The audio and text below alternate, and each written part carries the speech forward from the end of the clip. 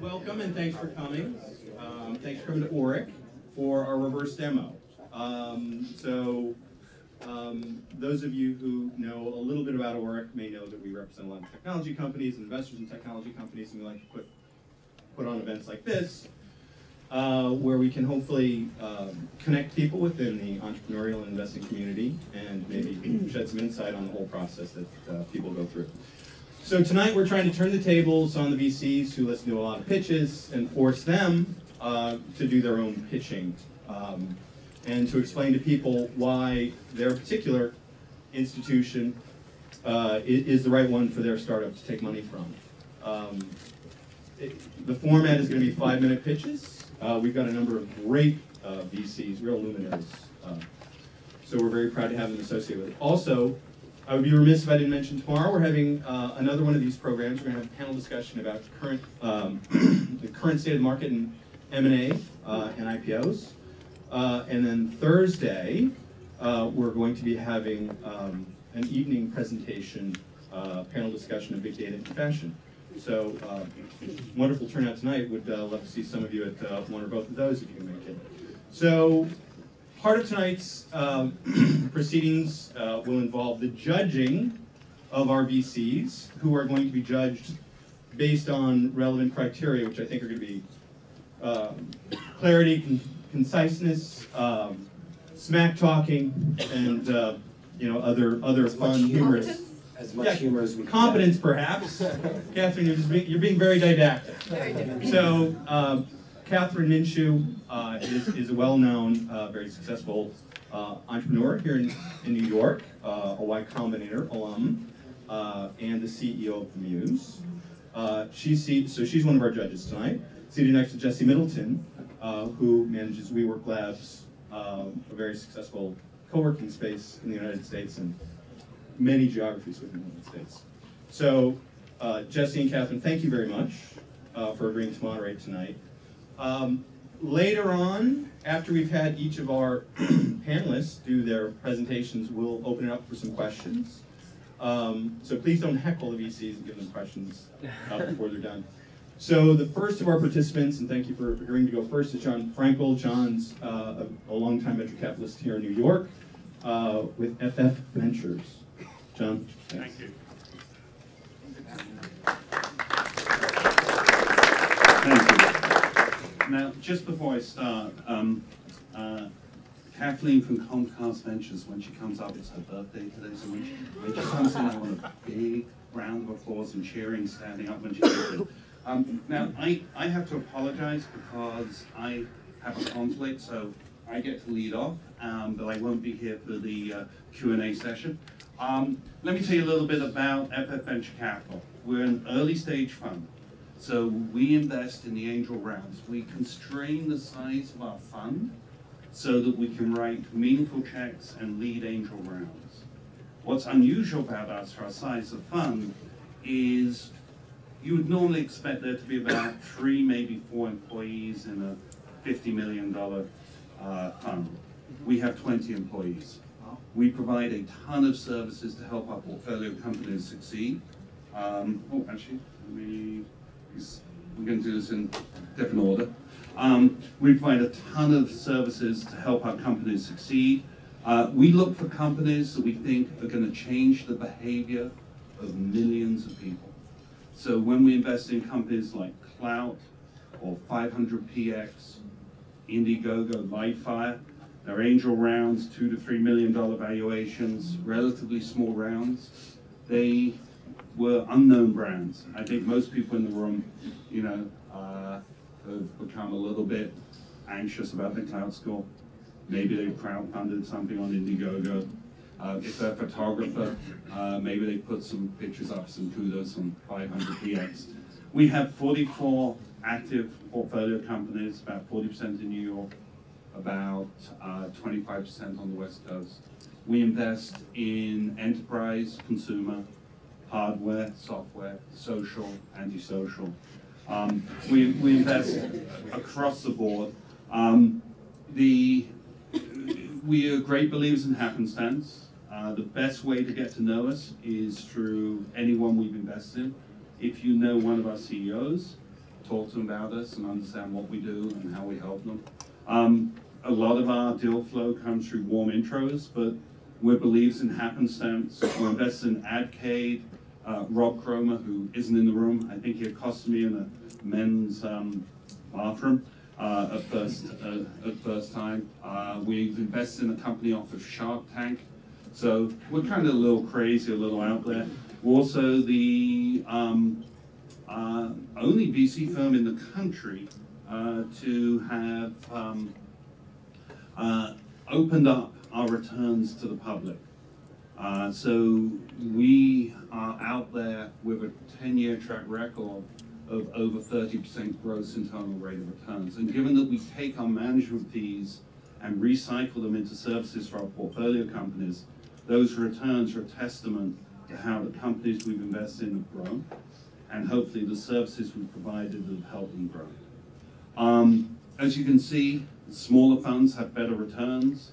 Smaller funds are a great place to get capital from, because we're not sort of buying options from small companies. We really care about the companies we invest in and the returns they can generate. A little bit on our approach. I think I've touched on most of this. We have an office in New York and New Jersey. We carry both passports. And we're generalists. So we really don't pick the theme du jour. We look for a great team, looking to change the behavior of millions of people, then look to back them, and we're incredibly, incredibly patient. And I think that's all of my slides. How are we doing for time? 58 seconds. Sorry? 58 seconds. 58 seconds left. Good. Okay. Do you have any musical talent? Do you want me to clear this room? Tell a joke. Because that's what my musical talent would do. No, I think that's pretty much it. So I want to thank you for listening to our story. And again, look after Kathleen when she comes in. Thank you.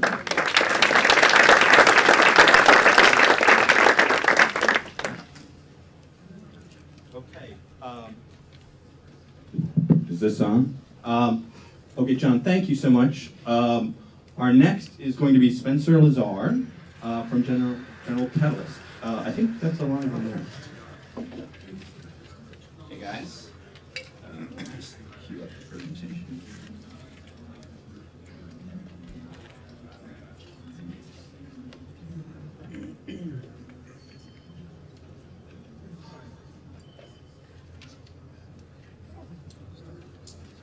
All right, really nice to be here.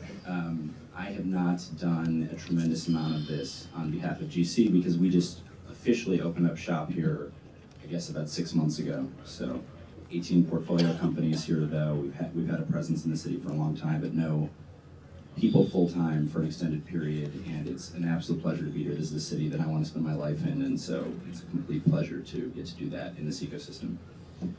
So we've invested in tons of companies, you know, some of them in New York, Hunch, GroupMe, a bunch of consumer companies, as well as a bunch of infrastructure and enterprise companies like Tremor Video and Jitsu and more. But who are we? And I think with any of the funds that you're going to hear from tonight, John's fund as well, you know, it's really important to start with we're people. I know some of you in the audience, you know, we have different, you know, personal interests outside of work. We have different experiences. We're different ages, all sorts of stuff, come from different countries. And I encourage you, no matter what person you hear from individually today, to spend time trying to investigate the background of the firms at an individual person level. We have people that have worked in industry. We have consultants, former military officers, people that went to small colleges, fancy colleges, grew up abroad, you know, and so there's probably someone like you at our firm right now, lawyers, doctors, all that stuff. And again, I think I really encourage you to focus on this as you think about potential capital partners. We're also family, and I think if you know anyone at GC, you know any of our companies, we have a really, really collaborative culture, and it's really one of the only ways that you can make a national venture capital practice work. It takes a ton of work. I've seen it internationally. I used to work at Excel in their European and Israeli office. worked at Insight, which is all in New York, and I can tell you the more offices, the more effort it takes on behalf of the venture capital firm, but it really pays off. These are some of the companies that we've had the privilege of working with. The reason why we do that is because we believe that venture capital is a local business, and I am not long on funds that have investments in geographies, or not short on funds that have investments in geographies outside of their city, but I can tell you that to know the needs of your business is to be in the midst of your businesses, and this is something we take very seriously, and with 18 companies in New York, it's a big reason why I moved here to do this for GC. We also believe that to be where the most ambitious entrepreneurs are, you have to be where they are geographically as well. So we are in New York, as is obvious. Our flagship office originally was in Cambridge, and we're also in Silicon Valley. So our practice right now is about 50% Cambridge, 45% the Valley, and now I'm the first person on the ground here, and we're building rapidly from there. We like to get involved early, and I think this is a really important distinction from what John mentioned. He is an exclusively angel/seed focused investor, and a good one at that. We do a bunch of seed. We do something which is called hatching, which is where we incubate companies internally. It's not all we do, so we're not really a traditional studio, as you might think of, like the obvious company or something like that. But we identify spaces that we're really long on. We think we can make a 5-10 year macro bet on, and we actually pull teams together and try to bring companies into the world. So we did that with companies like Kayak. We did that with Demandware. These are not small companies now. These are multi-billion-dollar companies that we're starting in our office. And there are probably a dozen with enterprise value north of $100 million. We also get involved late. So we have a growth practice where we actually buy businesses. And that's unlike some of the firms you'll hear from today. And that is a completely different strategy. We partner with former entrepreneurs. They usually take either an executive chairman or CEO role. Maybe less relevant to this room today, but it's a very important part of what we do. And if you're interested in later stage venture capital or sort of venture buyouts, I'm happy to talk to you about that. As I mentioned, we're big believers in the city here, and again, I think there's no better way to say that than voting with your feet. We just set up our office in Soho. We've got about 5 people in the office now, doing a lot of work in industries that are indigenous to New York. Specifically financial services, e-commerce, media, ad tech, stuff like that. And we're digging in deep. Great. I'll give you 15 seconds. That's it. Wrap up. But this is indeed how we view you as entrepreneurs. You are X-Men, and we want to get to know all of your superpowers. So.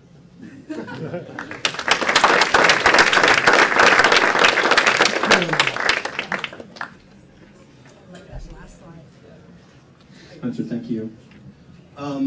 So that was great. It was interesting to hear about a fund that goes from incubation, seed, all the way through growth, and even very late stage LBOs.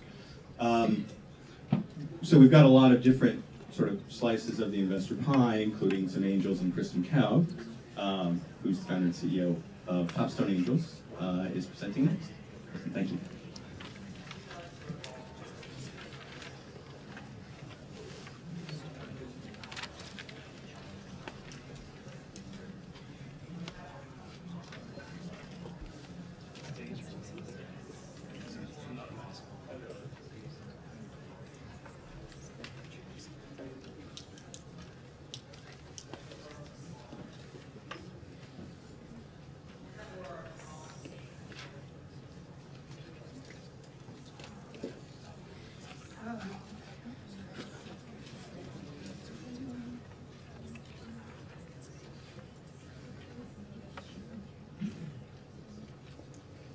Hi everyone, thanks for coming out tonight. It's good to see you all here.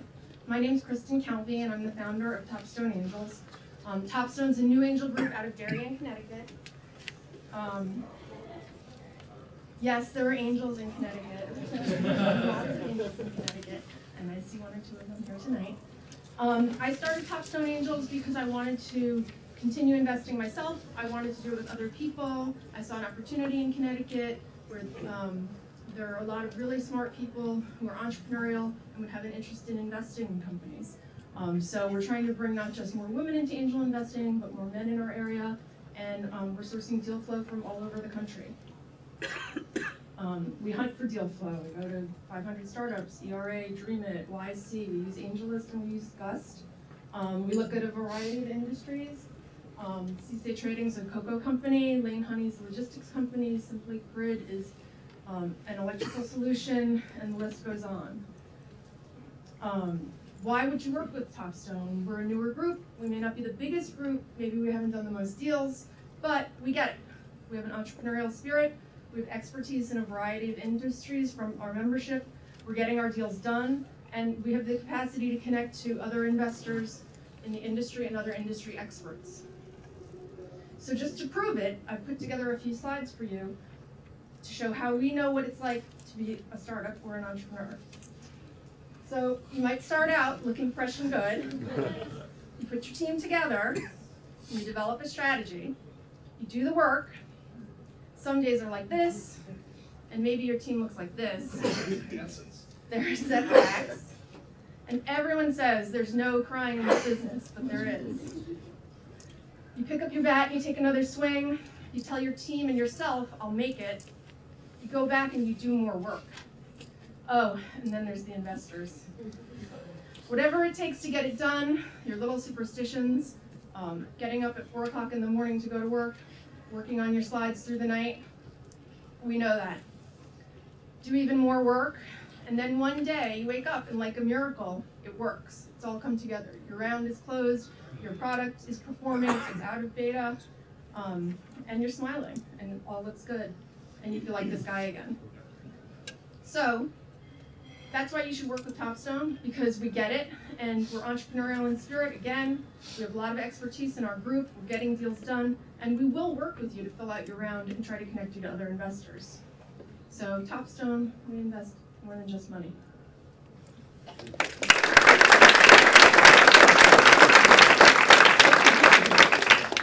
Thank you, Kristin. Okay, next we have Weston Gaddy from Bain Capital Partners. You gotta follow him. You guys are great for coming out here. I was standing downstairs before, having a water, and an entrepreneur came up to me and said, "What are you pitching?"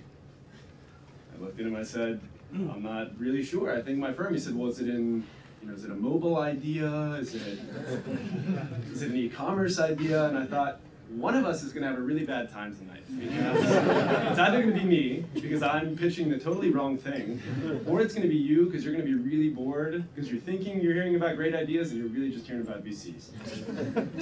Tell us about your mobile idea. It's a great app. Is it social? Local? It's all three at once. My presentation's not here, but that's okay. So, Bain Ventures. Let me tell you guys, I'll give you a quick version of a long history. Bain Capital has been in the news a lot. Some of it good, some of it bad, but all of it Mitt Romney. So, the long history is, Bain actually started off in the mid-1980s making venture investments. And most people don't know that about us, because now we're known for these big buyouts of Toys R Us and Dunkin' Donuts and HCA, Clear Channel, Weather Channel, 50 other companies that are all over $1 billion in sales. But what most people don't know is our first investment was actually a Series A in Staples. And that sort of foundational principle of invest in big markets and invest in great teams is still the way that we look at the world today. So even though from the mid-1980s to about 2000, we had one fund that went from $3 million Series A up to $3 billion buyout, we had that same foundational principle. But eventually it gets pretty challenging to make a $3 million investment and a $3 billion investment out of the same fund. So Bain Capital Ventures was essentially started as the growth and venture capital arm of Bain Capital. So now the way that we look at businesses is the same, but the way that we invest is a little bit different. So the way that we look at the world is, we've got all these great companies inside of our buyout group that represent over $50 billion in revenue, billions of dollars in ad spend, billions of dollars in technology spend. And the question is, can we find small technologies, small companies that are trying to sell into that group in some capacity, and we can play matchmaker. So we can invest in companies, we can take this same operational approach, this team-based approach that we've had for 20 years, and make connections and help those companies to grow. So there's a few different ways that we do that. You know, every firm is going to tell you, we give you 3 things: we give you support, we give you a network, we give you capital. But the flavors of that that you hear in all these presenters tonight are going to be very different. So for us, that network is 300 investors, 10 offices around the globe, $80 billion in total investments across all of our different funds. And that's a big network. You know, that's over 150,000 people that work inside of all the Bain Capital companies. So that network is pretty broad, it's pretty expansive, and it's pretty powerful for our companies. The second thing is support, and again, comes in a bunch of different flavors. For us, it's pretty specific. We have 35 people for a $600 million fund, and that quick math, like John had mentioned, is what we believe drives our ability to be helpful to companies. It's not good intentions, it's really hours in a day, it's number of hours you can spend on each one of your portfolio companies. So we have a lot of people that get very operationally involved with our companies, and we believe that's what makes the difference at the end of the day of being a value-added investor versus money. And then capital, that really is the commodity. At the end of the day, more money can always be found for great ideas. It's about having the right investors around the table to help take that capital and make it into great businesses. So the types of things that we invest in, mostly B2B, but that is pretty broad. So we go from sort of seed stage, where we incubate companies, and we do that in a sort of specific alley where we say that if it's a big idea and there's a big enterprise customer like Toys R Us or Dunkin' Donuts or Jim Marie or Guitar Center, all of which we own, could be a customer for this, but it's going to be hard to build, it's going to take a lot of time and effort, then we'll put some money behind that company or behind that group of entrepreneurs and help them go build that business. We've got a few companies that have been very successful that have taken that model. We'll invest in companies that are Series A. So LinkedIn or SurveyMonkey are good examples of companies when they were starting to hit inflection points, starting to do well, and we invested at the Series A, Series B level. We also do growth investments, which are sort of $40, $50 million investments in a company that's doing really well, that's hit escape velocity and needs a little bit more money to continue that trajectory. 5 minutes? Gotta wrap up quickly. All right, so we've got a big presence in New York. There's 5 of us here. We spend a lot of time in New York, long history here. If anybody's doing anything in B2B enterprise, remember us. That's what I want you guys to take away.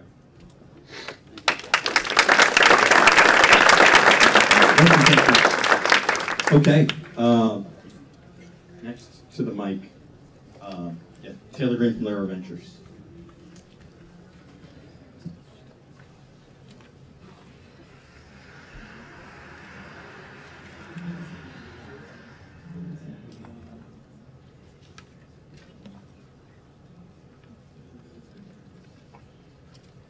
Hey guys, I'm Taylor Greene. I'm a principal at Lerer Ventures. Lerer Ventures is the most active early stage investor in New York City. So we focus on the seed stage, which basically means there's likely a product built, the product is in market or just about to launch. We have about $70 million in assets under management, and our check size is between $250,000 and $500,000. We're mostly focused here in New York, so that means that about 70% of our portfolio is in New York, but we are also pretty active on the West Coast as well. The firm's about 3 years old, and we've made about 170 investments in that time. So we're currently investing out of our 3rd fund, which is $36 million, and we raised in October of last year. So this is probably the most important slide in the deck because the team is who, as an entrepreneur, who you're going to be working with day in and day out. So our team all has operating experience at the fund. So the firm was founded by Ken Lerer, who founded the Huffington Post and is currently also chairman of BetaWorks and BuzzFeed. And then Eric Hippo, who was the CEO of the Huffington Post, and before that, CEO of Ziff Davis, along with being an investor at SoftTech. And then Ben Lerer, who founded and runs Thrillist and Jack Threads, and Jordan Cooper, who sold his last startup, Hyperpublic, to Groupon last year and just started a new venture called Wildcard. Then you have myself and my team. We focus on deal flow and investments and mostly portfolio support. But our philosophy really is that operating experience is incredibly important because we know what it's like to be in your shoes. Have likely faced a lot of the challenges and opportunities that you're going to face throughout the life of your startup. So we try to use that to be helpful where we can. So in terms of our investment focus, at the end of the day, we're really looking to invest in the best entrepreneurs and the best companies. So typically, if you break down our portfolio, we tend to be focused in a few different areas. That's consumer technologies, software as a service, and e-commerce, and a handful of others. But really, we're looking to invest in the best teams and the best people. This is the obligatory portfolio slide of the great companies that we invest in, just to give you a flavor for some of the investments that we've made. And then we spend a lot of time and resources focused on supporting the companies to help get you to the next inflection point. So we're really focused on the seed stage up to the A round. So that really comes in the form of recruiting. We spend a lot of time on customer acquisition and pricing strategies. So we're really going to guide you in the earliest stages until you get to that inflection point. That's really our specialty. So we'll spend a lot of time helping you with that A round raise. So we're introducing you to companies, to investors that we think would be a great fit for you to lead your Series A. I think it's probably important to learn a little bit about what to expect when you come in to meet with us. So we take this process really seriously because we want to be really respectful of your time. We've all raised money from VCs before, and we know how they can drag along the process. We focus on being incredibly efficient with our time out of respect for you guys. So obviously the first step is to get in touch with us. So you can do that by emailing me, taylor@lererventures.com. But usually the best way is to get a warm introduction from somebody that knows us. Send along your pitch deck, obviously. And then we'll do one 30-minute meeting, and then that's followed by 2 partner meetings. So 2 of our partners need to approve an investment before we move forward. So this is all designed so that we can make really quick decisions, really for the entrepreneurs.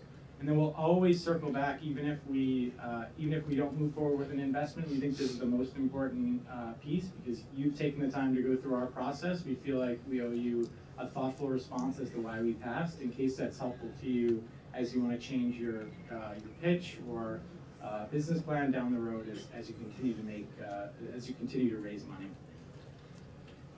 So I hope that was helpful. You can learn more here, or feel free to reach out if you have any other questions.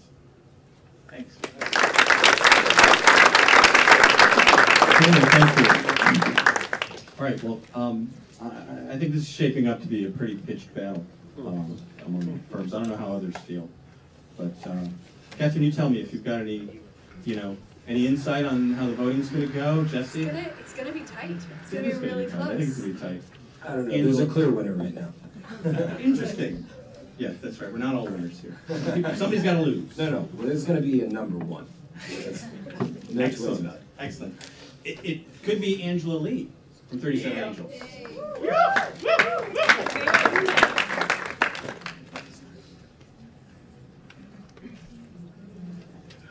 So I'm going to try to do this on a mic. Can you guys hear me? So I'm Angela Lee. I'm the founder of 37 Angels. And let's get the nuts and bolts out of the way first. We are all women investors investing in seed stage companies. Our check size is between $50,000 and $150,000. And we have 9 portfolio companies right now. So there's really only one thing that I want you guys to remember about 37 Angels, and it is that our entrepreneurs love us. If you go on our website, we have dozens of testimonials from entrepreneurs, 3/4 of whom we did not fund.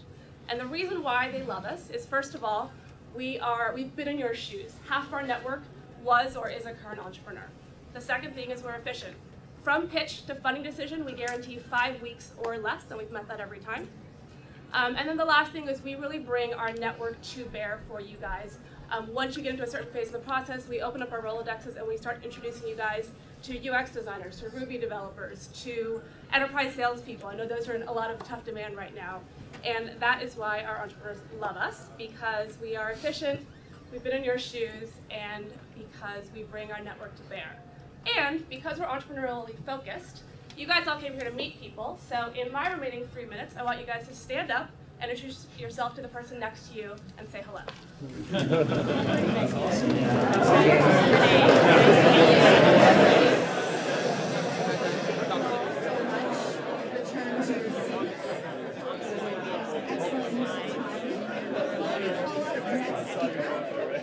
Angela, thank you so much. Thank you, guys. And David, before we call the next speaker, we've decided to take advantage of the fact that we have microphones, and all presenters going forward will be grilled with at least one question at the end of their pitch. That's totally There legit. will be questions at the end too, but I'm in favor of that. they better get prepared. I'm in favor of that. That reminded me of some Catholic services of my youth, actually. So peace be with you all. All right, the next is Nikhil Kalghatgi from SoftBank. Hey everyone, I'm Nikhil, and I'd like to tell you a little story. Most of these have been really boring. All right? Freaking Lerer Ventures, like basically give money to anybody. So I'm going to tell you a little bit about family, commitment, and a venture capital firm called SoftBank. So we have been around a long time. You probably heard us in the news. We've been pretty active. Had a $1.5 billion acquisition of Supercell this past week, the gaming company, and then another $1 billion one earlier this week. SoftBank Corporation is this giant Japanese telco.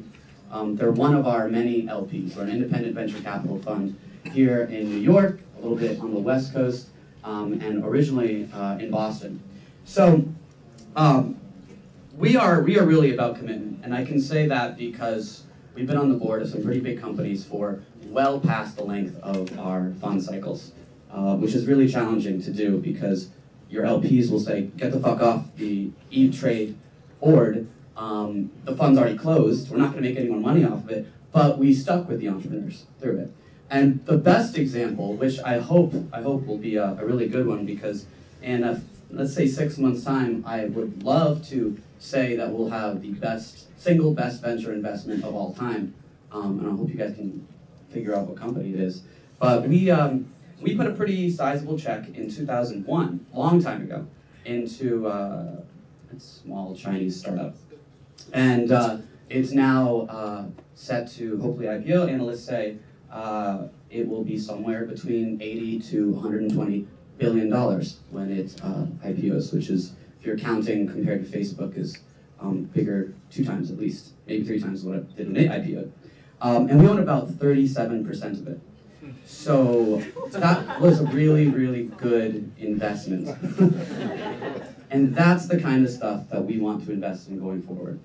World-changing, absolutely ridiculous returns, awesome entrepreneurs, anywhere, any background, but probably around New York or San Francisco. And just by the numbers. And that's the things we're looking for. World-changing, not your tiny little mobile food app that you might be working on. Throw it away. Or don't come to us. Do it and don't come to us. There's plenty of small businesses that are wonderful and can impact the world positively, but we want the really big, game-changing ones. The funds start out, first investments were Yahoo, E-Trade, GSI Commerce, GeoCities. More modern ones include companies like Zynga, Guild Group, Criteo, IPOing pretty soon. A couple of ones that I saw they tried to steal some of my portfolio companies that were on the board, but they're not. BuzzFeed, Buddy Media, a bunch of those. They're amazing companies, and by the way, we're SoftBank's an LP in a couple of those other funds, so it's all friendly and very incestuous. So keep your private matters to yourself. These guys talk a lot. We're all entrepreneurs, every one of us. We started a few companies, some of them with billions in revenue. The ones I started did not have billions in revenue, to be totally honest. But happy to share that with you because we're also accessible. That's something that's really important to us. Email us. I'm Nikhil at softbank.com. It's pretty easy. And I usually respond within 48 hours, sometimes a little bit slower. And we look forward to building the next Alibaba with you. Thanks. So, Nikhil, I have a question over. Yeah, love questions. So, out of all these guys up here, one of the things that makes you pretty unique in the venture world is, one of your major LPs is a publicly held, and it's part of your name, right? It's not just like they're kind of behind the scenes. How do you compare that to sort of, and you've worked with a number of venture capital firms in your current role and in your past startups, how do you kind of see it differentiating the way that your company works? Certain things are probably more private, right? But so that's probably one of the best differentiating factors for us. That was a great layup. Thank you. Do what I can. So SoftBank Corp, this giant company in Asia, led by the Steve Jobs of Asia, and makes giant billion-dollar acquisitions twice a week at this point. Has over 1,000 internet investments made over the course of its lifetime, many of them household names. I would not want any of our portfolio companies to expand to Asia. For early stage, we have an early stage fund and a growth stage fund. Early stage, it's too much effort. You can't send your CEO to Asia to start up a new office when you're 2 years into the business or less. But at the time of acquisitions, at the time of huge partnerships, for example, for our growth fund, if you're raising $50 or $100 million, you probably are thinking international growth. If you're thinking international, hopefully you're thinking Asia when you come and meet with us. So those are two ways. Acquisitions is really, really important for all of us to make money. And the other LPs are very helpful too. All of us have lots of LPs. It's important when you meet with VCs, ask them 2 questions. Have you ever received a carry check? 75% of VCs have never received a carry check, okay? And then ask them, who the hell are their LPs that are giving them money? Because sometimes the LPs are helpful, and sometimes it's a signal that they may not have a next fund. So food for thought. Does that answer the question? Sure. Thanks very much. Cool. Nikhil, thank you. Thanks. It's starting to heat up in here, I think. That was good. Pulling back the curtain on the incestuous world of venture capital. Good. Next up from RRE Ventures is Tom Loverro.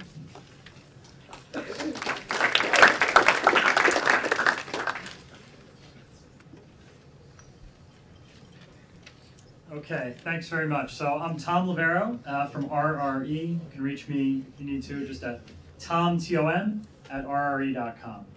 Okay, and if everybody will check under their seats, I put one seed check, small seed check, taped to the bottom of the seat. No, I'm just kidding. That's how Lerer Ventures invests.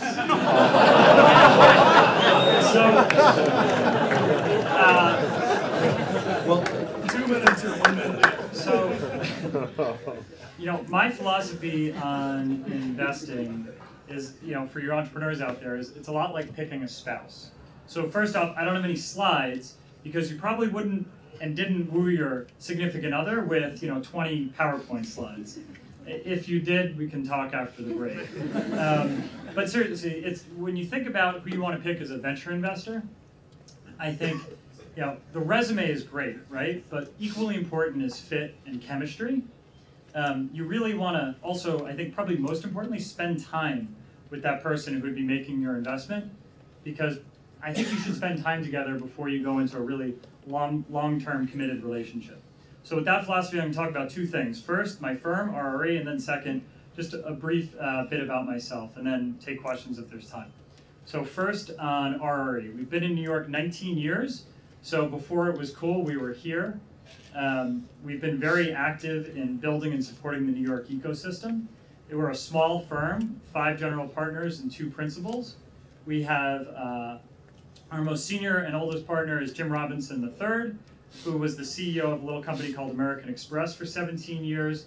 Jim also has a lot of other Fortune 500 experience. He's the lead director at another small company called Coca-Cola. He's been on the boards of everything from Bristol Myers Squibb to General Motors. Our newest colleague is Steve Schlafman, who came over somehow from Lerer Ventures. And we're investing out of our 5th fund. It's RRE Ventures 5. It's a $230 million fund. It's one of the larger funds in New York. And what does that really mean to you as an entrepreneur? I think there's 2 things there. 230 million, why is that important? That tells you we have a large enough fund that we can be flexible in funding you from inception straight through IPO.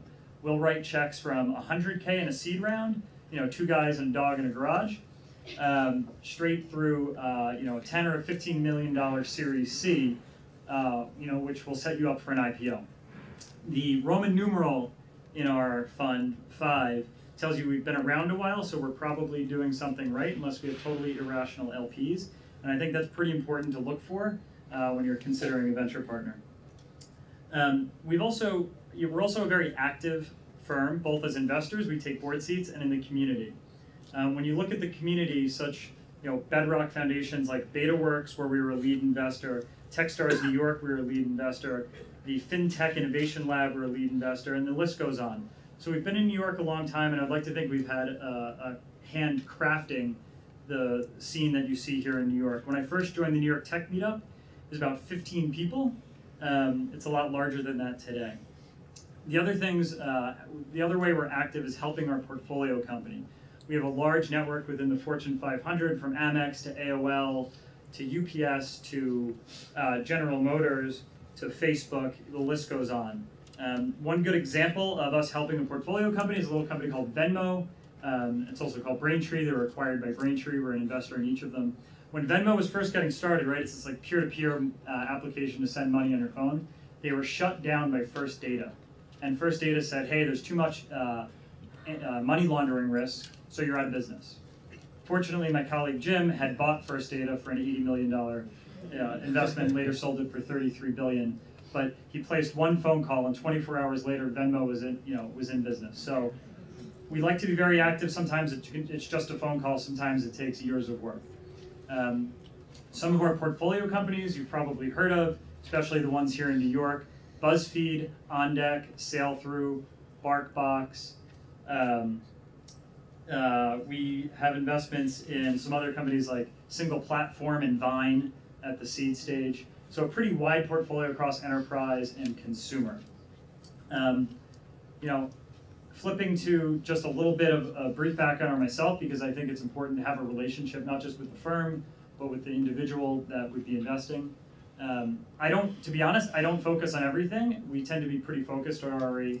I tend to focus on the B2B side, whether that's fintech, ad tech, business software, and that's the background I come from. So if you're in one of those sectors, I'm happy to talk. If not, it's probably something more for one of my colleagues. I really appreciate everybody coming out. So if there's time for questions, I'll take one. If not, it's okay. I've got a question. So you didn't propose with a slide deck, but you are married, it looks like. So how did you propose? Let's see. I brought my wife to Italy, where my family's from, and I brought her to like this little hotel we were staying at, and I was so nervous that I couldn't get the ring box out of my pocket, and it became like really awkward because she thought I was like reaching down my pants or something like that. I had no idea what was going on. But fortunately, I was able to get the ring out, and we had a wonderful time. Excellent.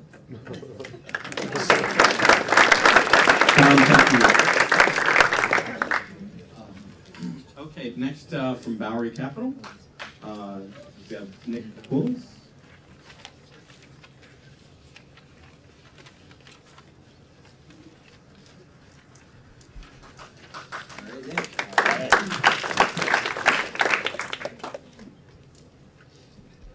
How's it going, guys? Good. I'm going to get out my beautiful presentation, but I'd like to actually start with a little show of hands. How many people is an entrepreneur or has worked in a startup at any point in their life or works with it? Okay, that's actually a huge relief, because I was told we were supposed to pitch entrepreneurs tonight and just not bore the crap out of them as fast as possible. So I'm actually going to try to talk to you guys. I'm going to try to pitch you. I do have slides, but they're the most beautiful ones that we have. So if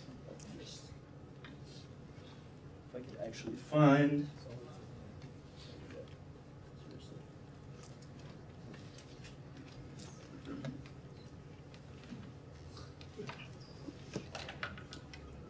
best jeans in the panel so far. Thank you. I've noticed a lot of Levi's in there. I'd like to repeat that. I was told I have the best jeans on the panel so far. I think that's, we add that as a criterion. This has happened to me before. I mean, who uses USB stick? Honestly, You were wearing the best jeans as well? Absolutely.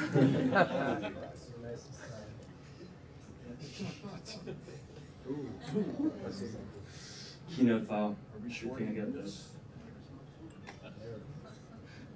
Fast enough. Great menu.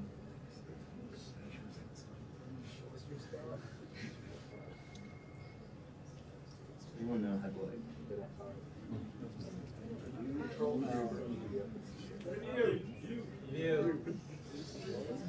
Full screen. Where is it? I can't find it. Thank God. Now, this is why founders are great. You guys are so helpful. And this is why Bowery Capital loves founders. Off the bat, you can tell we're really creative by that title that I changed right there. So I do have a couple slides. I'm going to try to go through them quick and focus on the ones that are really talking to you guys as founders. First, the obligatory face slide. We're a seed B2B fund. We're pretty new. Previously, we were the investment team for AOL Ventures. We were founded in May when we closed and launched the fund. We generally, invest in first institutional round, about 500K or so. And we focus on B2B, and we've got some beautiful faces. You can tell we love founders because everyone on the bottom, those are our venture partners, and 3 out of 4 of those were founders of AOL Ventures companies. On the top row, we've got everyone on the main investment team. So we're small, a lot smaller these days. I think I'll just go into this really quick because it's a beautiful logo slide. This is really our thesis around enterprise, is that startups are disrupting legacy players. That opportunity is obviously enormous. Everyone in this room knows that already. What I want to focus on is how to do that, the entrepreneur's point of view. We're seed investors, and what we've found is that, as I'm sure you guys know as well, the key is getting that first big brand, or first couple of big brands. These days, that can be pre-A. In most cases, that's what we found. In our experience, talking to our AOL Ventures founders, our past founders, that is actually a major differentiator. That is actually the sign of traction, and that's what we're trying to help our founders do. When we started Bowery, we said, VC value add, everyone talks about it, right? What actually has an impact? We doubled down on helping our founders with early customer acquisition. What does that mean? I mean, there's a range of things that we try to do. CXO summits, I know other firms do that. We bring in industry experts to talk about actionable things that our founders can do on a day-to-day basis, building marketing, sales teams, things like that. What I'd like to do here is actually focus on a new initiative. We think, we're a small team. We've got to focus on, not just normal intros, but customer acquisition support that's actually scalable, something that's different. Over the course of the past 6 or 8 months, we've actually been building software on our own. We found in our AOL Ventures portfolio those that did very well when we were able to help them out, when we were able to make intros, connect them with big brands that really made a change. It had a huge impact, so we thought, how can we do more of that? We have a great network, or at least we feel we do. So what we've actually built out, in some ways, is an intranet. But it's not necessarily just focused on community or collaboration or everyone come in and build your own beautiful face slide.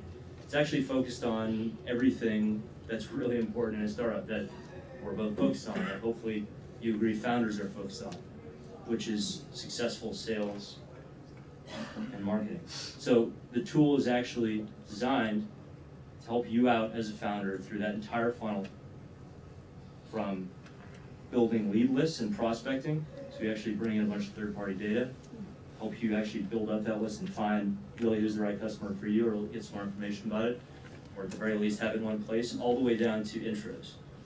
We have a pretty big family between Bowery and AOL Ventures, companies that we still support. I want to get into Xerox. Does another company have a deal there?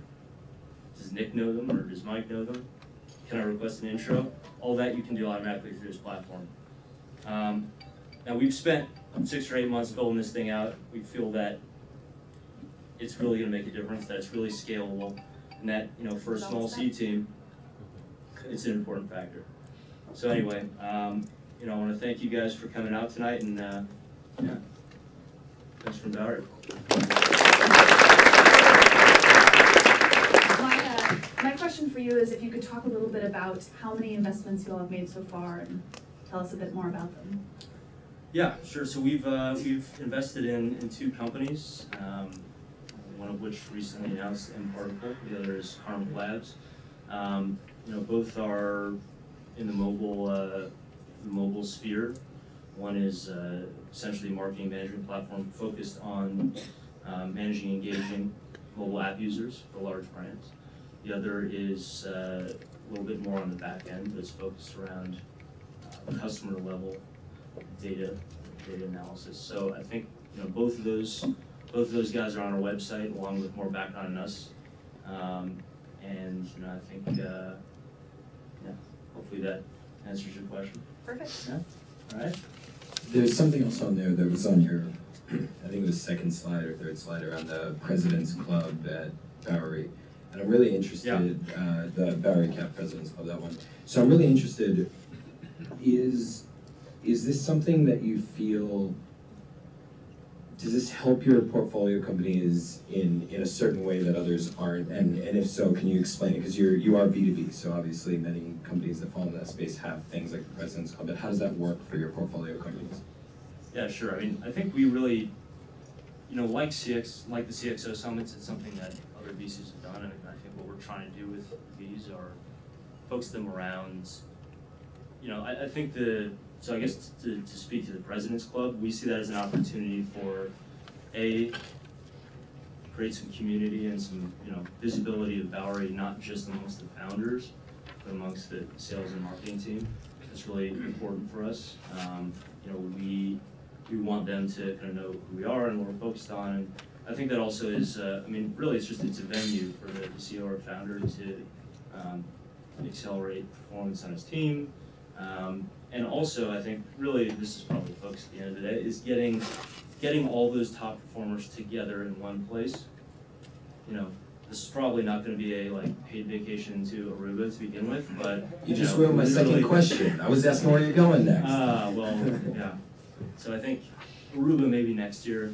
Maybe we'll give out everyone free diesel jeans, or you know, maybe training sessions on Adobe Acrobat for me.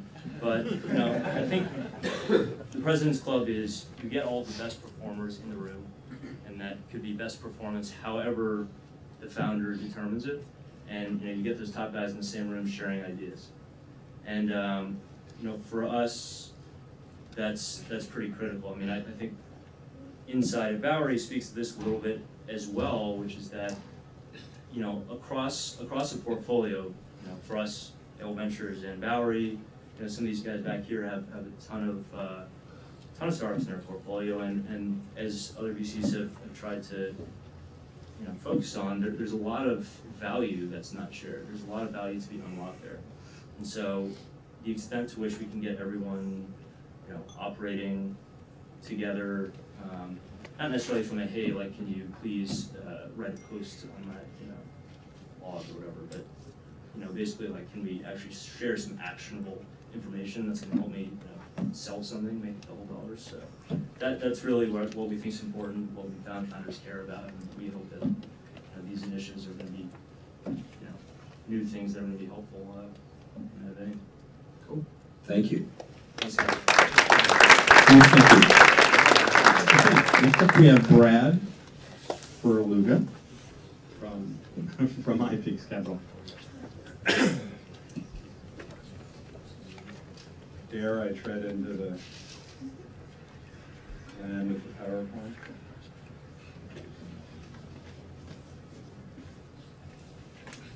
Never mind. Might be the right answer. Never mind.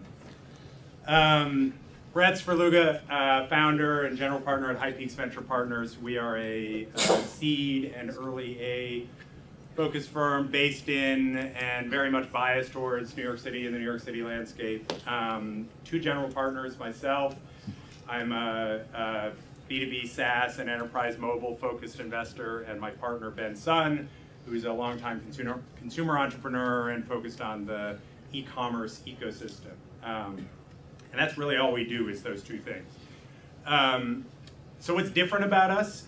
What's different about us is really how we contrast with I think much of what's going on in the seed investing landscape right now, which I think is screwed up largely in both directions. And one level, you have seed investments being made by big firms who write tiny, insignificant checks that don't mean much to them, and they buy options, and they spend very little time with those companies, and many of those companies end up adrift and unsupported by their investors.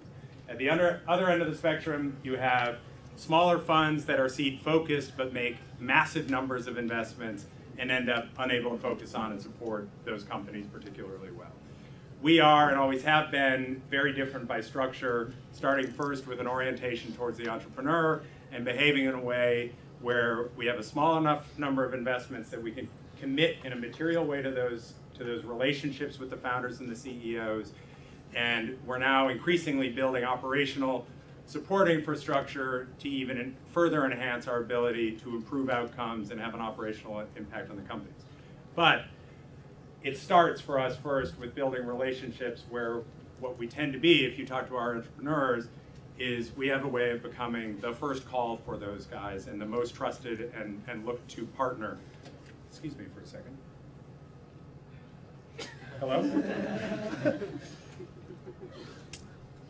Yeah, I'm sorry. This is one of our CEOs. Hold on a second. You want me to Oh, Glenn. Yeah. Hey, Glenn's another one of our CEOs. Yeah. Just give me a minute, Glenn. Okay. Sure, yeah, you do that.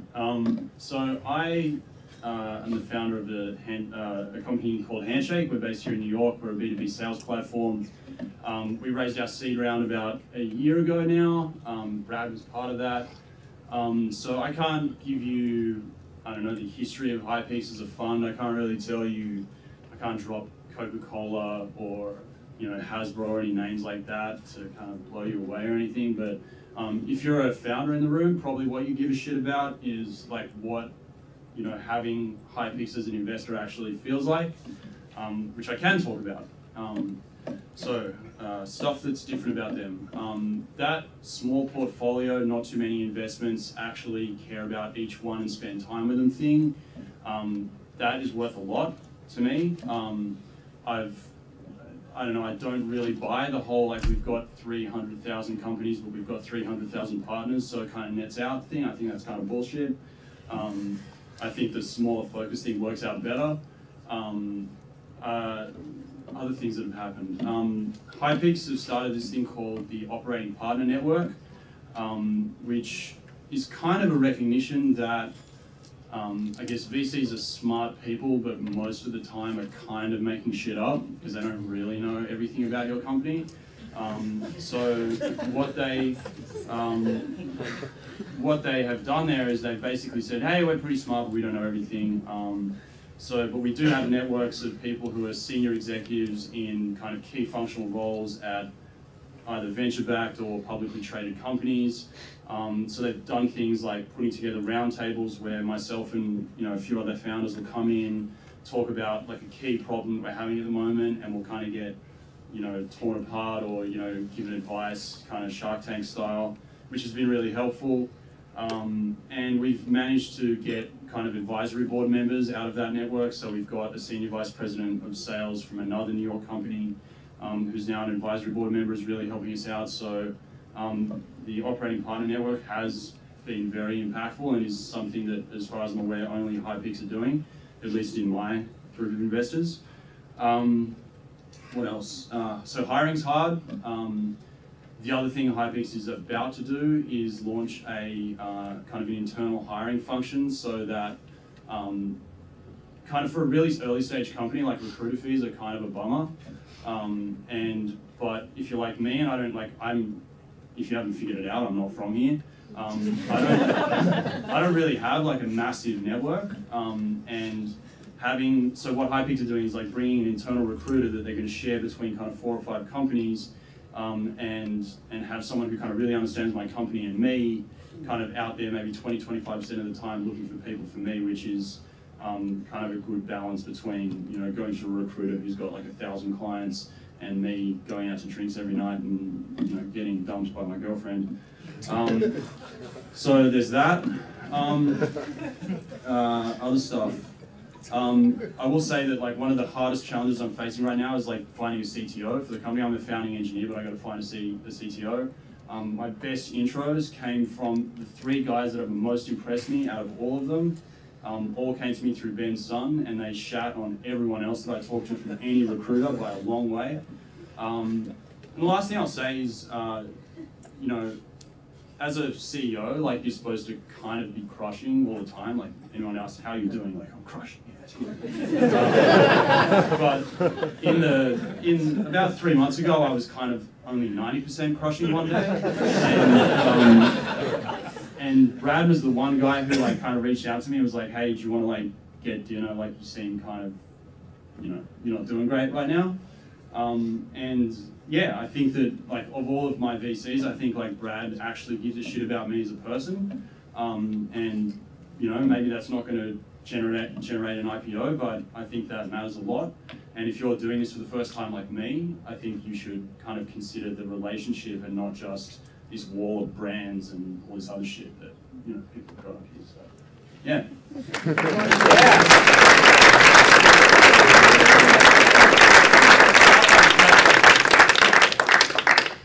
I'll field the question. I have no questions. It was a beautiful late spring day, and I said, let's go for a hike. Average check size. Average check size, average initial check size is about $400,000 right now, but we're not life cycle investors, but we are aggressive reservers and committed to forming syndicates that, without breaking a sweat, can write the same check that we wrote in the first round again at least one more time, because we know that plans are almost always missed at least a little bit and toes frequently get stubbed, and Ben and I have been doing this for a long time, and the one and done model of seed investing doesn't work. Great. Thanks, guys. Thank you.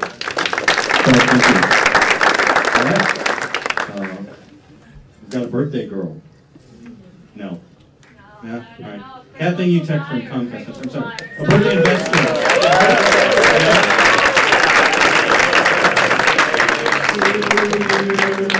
Yeah. John Frankel tried to point it. So this is a good example. So it's not my birthday. No one's saying me, but yeah, it looks like a party. I wish this was my birthday. So that was a good example. A lot of VCs lie to you. I will not lie to you. I'm too candid. My PR people are kind of nervous that I'm even here now. And the first thing I said to David is this videotaped? Because if it is, I probably should withdraw right now. But so, where's my? Do I have my slide? I have one slide. It's a picture. Maybe it'll come up. Maybe it won't. If it won't, Can't miss it. No, like if I look hard enough, I'll tell myself. These are VCs helping VCs. Collaborative VC. I was like, I don't know how to use a computer. Oh gosh. I don't know how to use Imagine what it'll do for you. I know. So Frankel lied. It's not my birthday. A lot of VCs will lie to you. I'll always tell you the truth. But no, Frankel's a great guy. A lot of these guys are my friends. I see them a lot. I wonder what picture he will put up.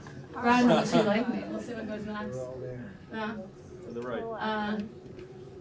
Snapchat pictures? There we go. All right, so I don't know if you guys remember this from back in the day, and I'm probably, maybe I'm aging myself, maybe I'm not, but remember those magic eye that you used to have, like, that poster? And you'd have to, and I kept looking, and thank you. If you guys want to know the best event ever to go to, it's Peak Pitch, and if you can apply in February, you can go skiing. Coming soon. It's the first time coming very soon, and Flying it was awesome to expense skis.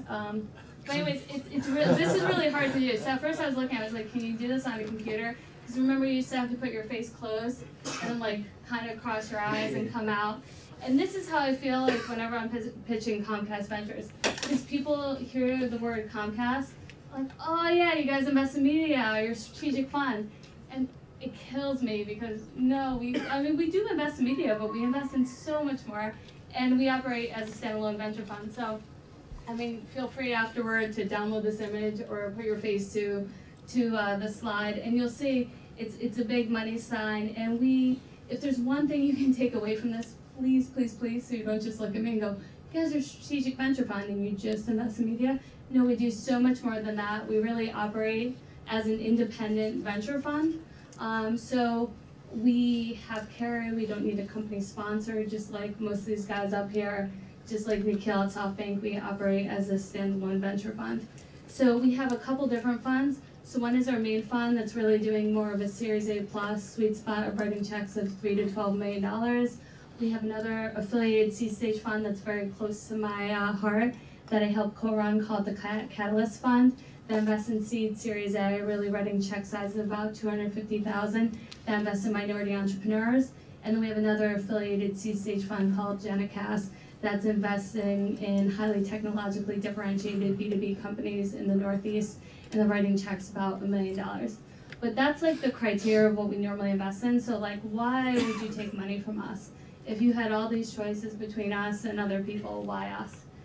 So one is our contacts, right?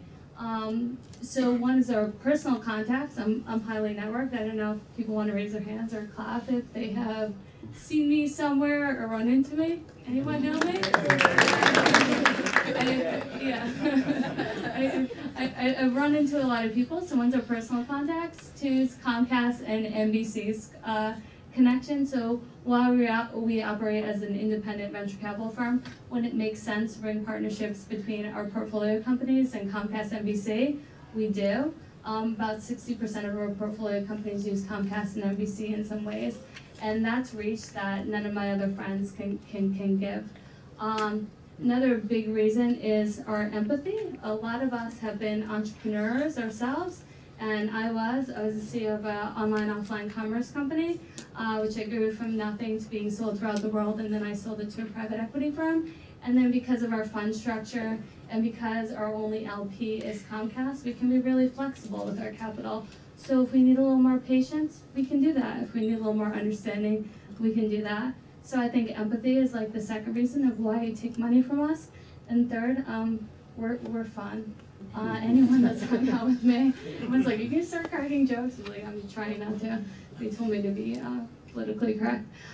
So we are pretty fun. If you had to choose to have me on the board versus some of these other people, I love when they're my friends, but you'll see I missed a lot of their pitches. I was in the back room taking other pitches, having a couple drinks, and I'll call them quickly. I'm taking a page from Brad. Rebecca's one of my best friends, early entrepreneur, and I always feel like it's good to validate. So you can call any of the entrepreneurs we've invested in the last 9 months. I think I've made 7 investments in early stage companies. Rebecca, we both have great contacts. We set you up. 2, we have empathy and we're understanding. And 3, we're fun. The only fun was weekly karaoke nights. Yeah. So we do karaoke. Yeah, we do a lot of karaoke in New York too. And she dances. Yeah, Rebecca will sing. I'll start dancing. Give me enough alcohol. I'll dance a lot. No. So that's why I would take money from us, but we're really good fun. And whenever you think about Comcast Ventures, hopefully you'll think back to the slide and be like, all right, it looks like one thing, but if you can really see past that, we're really another thing, and we're really great to take money from. So hopefully I get to meet you all, and you'll have to see how my name's spelled because no one can spell it, and I'm Kathleen_Utecht at Comcast.com, which I'm not like the cable company, I'm not like the customer service company. I will get back to you with it. Thank you.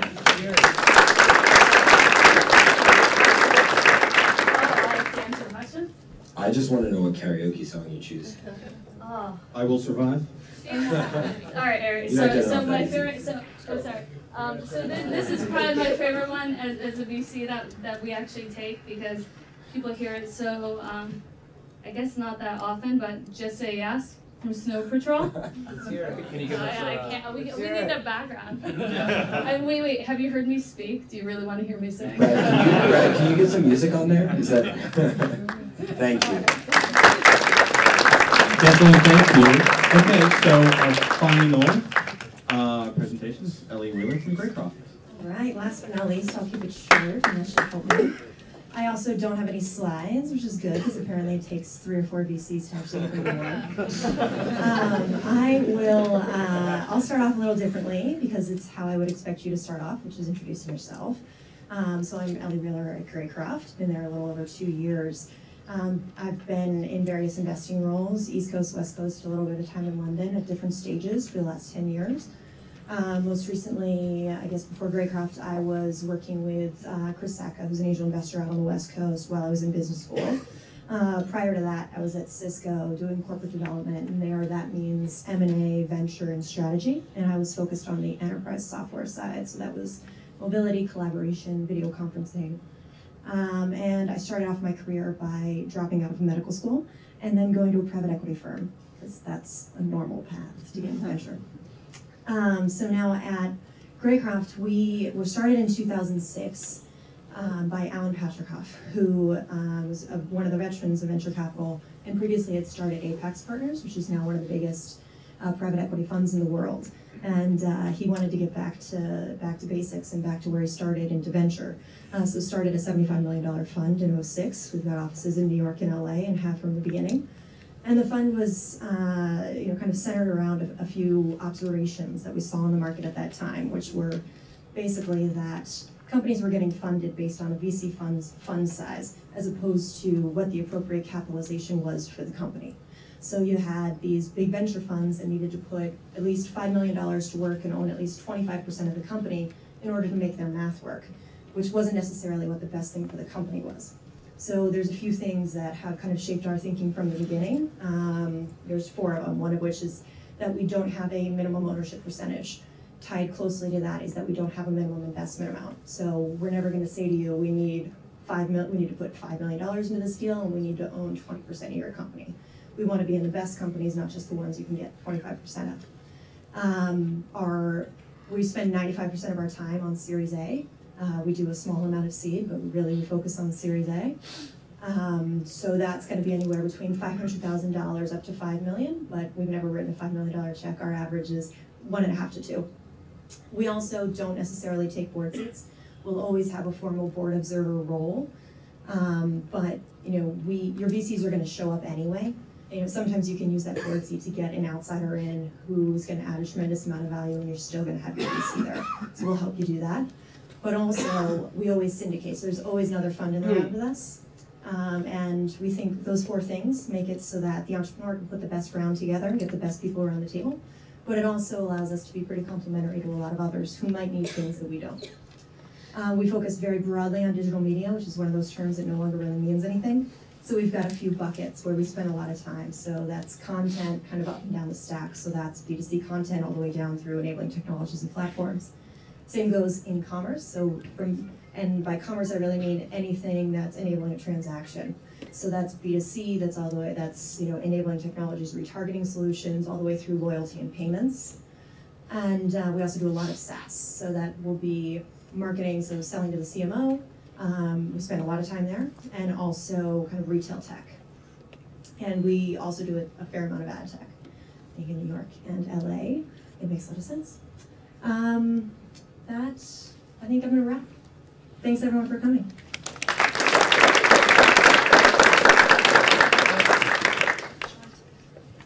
Any questions for? One question that comes to mind, so you mentioned you always syndicate. Does that mean the other venture partner usually takes a board seat? Not necessarily, because we take board seats when we're asked. But sometimes that other venture partner, it's a prerequisite that they have a board seat. That's fine with us. And you don't want, there's diminishing returns having VCs on your board. You don't want 3 of us. So one of the things you brought up is being founded by Alan Patricoff, and I'm really curious about how does, I imagine that his kind of history in the capital world brings a sort of ideology to the fund, right? You mentioned sort of you specifically don't take a minimum percentage or anything like that.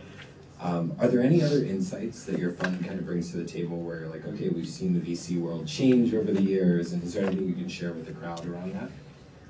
Yeah, that's interesting you mentioned that. I mean, that's a lot of stuff that we talk about internally all the time, right? Because there's. That's what I'm asking here. Yeah, it's fine. Nobody's listening. No, it's fine. It's just when people inside the fund have seen every cycle, and every time something crazy's happened, there's a constant voice of reason around the table, which probably means that when valuations get really high, like we think they are right now, it's been tough. Our valuations have been really high, and we have a tempering force at the table, for sure. Cool. Great. Well, thank you. Thank you. And if we could get a hand for all the VCs.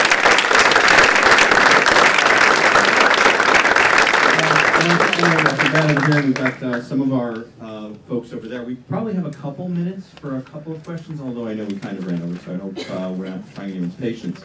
But if anybody wants to give a shout out. All right, if not. I have one question I'd love for them to share. A couple of people did, but it's something I think a lot of entrepreneurs need to know. Could everybody share, out of the VC crowd over there, their time to make a decision? Just like less than 10 words, like no big spiel or anything. Like, is it a week, 5 weeks, 5 months, 5 years? Do you have, everybody can step out, never? 5 weeks. 3 weeks if it's a seed stage fund, probably 6 weeks if it's Series A and later. Probably answer for everyone. Every single person up here has not responded, so infinite amount of time at some point. And there's definitely been somewhere in the first meeting, it was like, this is not a fit, don't waste your time talking to me. It's not worth it for you. So it really fills the gamut, but hopefully, you make a target. As soon as possible. If you're doing the deal. If you're not doing the deal, hopefully you say no. Yeah. That's like right there. So I've invested $5 million in a company within 1 week of meeting the CEO for the first time. I thought that was really, really fast. Doesn't happen all the time. Probably a month. Cool. Hey Jesse, one thing I'd add too is 2 meetings in a week is probably as fast as we've ever done, but we're in a deal with Nikhil where we said no relatively quickly, then we said no again, and then 9 months after the first meeting, after what had been a long process of the entrepreneur keeping coming back, we did the deal, and I think we would both call it one of the most exciting young companies in our portfolio now, so it can take a lot of forms. Cool. I'm good if everybody's gonna go with that. Yeah, we've got one back here. Yes, I have a question for Nikhil. You mentioned $100 million investment. So what type of equity position are you considering when we're dealing with that scale? Yes, to repeat the question, $100 million investment, what kind of equity stake are you expecting to get for that? So that was a $100 million round. That's for the growth stage. We have 2 funds, and they take very different flavors. Early stage fund, we do $500K to $5 million size checks in the traditional 10 to 20% kind of equity shares, what everyone kind of wants.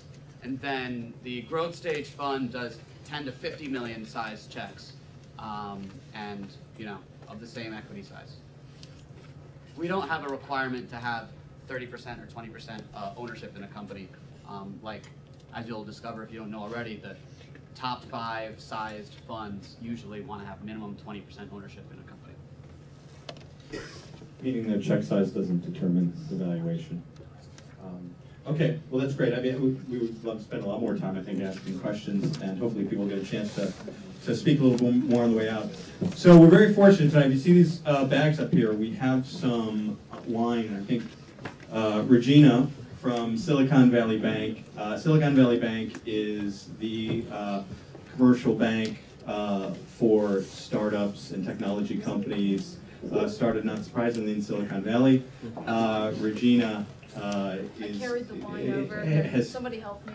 Carry the wine over. Has thankfully sponsored the prizes for our winners, and I think we're going to have 2 winners You tell me. I think it's best and then most congenial, or it's up to the judges. Yeah, up to the judges. I'm happy so to be Vanna White. Well then, I'm thinking of a number between. No. I was thinking of a number.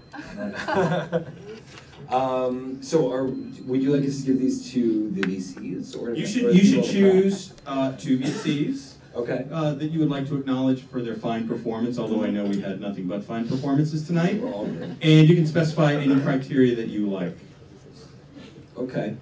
Well, I mean, personally, I'd like to give one of these to the person who called out another VC first. I feel like that was one of our things we wanted, and I felt like it was really good. So I believe that was Nikhil, correct? Who really that was my guess. Dug the knife in. Nikhil, get on up there. I will give one to you.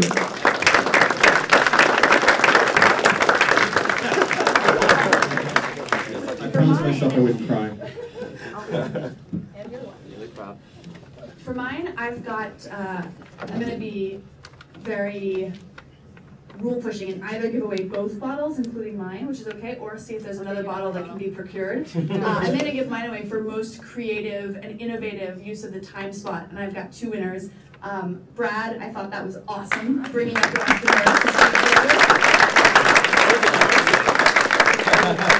a total coincidence, really just great timing. And then Angela for the networking and letting us meet. Well done.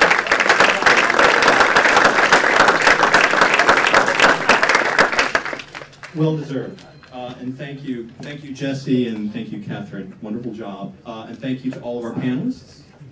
And thank you for all of you for attending again, as I noted, tomorrow, M&A and IPOs around lunchtime, and then the following evening, Big Data and Fashion.